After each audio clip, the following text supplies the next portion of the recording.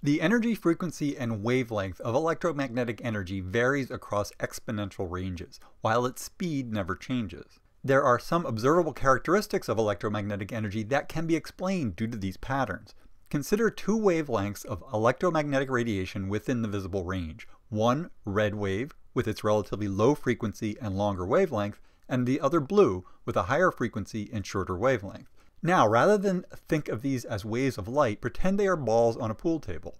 If we have both start at the bottom left corner of the table and give them a push towards the top of the table, we can represent the differences in wavelength by varying the number of times they hit the side of the table as they travel. The red ball, with its lower frequency, hits the sides of the table 4 times as it travels from the bottom to the top, while the blue ball, with its higher frequency, hits the sides of the table 8 times over the same distance up the table. This analogy shows how the higher frequency results in shorter wavelength for the blue ball. And in order for the blue ball to reach the top of the table at the same time as the red ball, it has to move faster because with all the additional back and forth motion, it ends up traveling further over the same period. We can see just how much further the blue ball has to travel by straightening out both paths. The need for waves with higher frequency and shorter wavelength to travel faster in order to cover the same linear distance represents the extra energy associated with electromagnetic energy towards this end of the spectrum.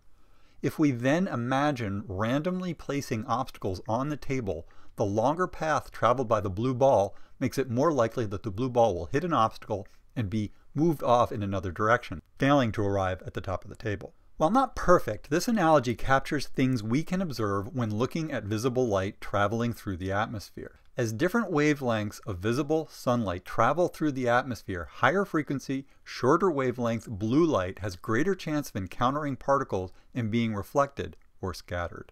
This type of scattering is called Rayleigh scattering and is the reason the sky is blue.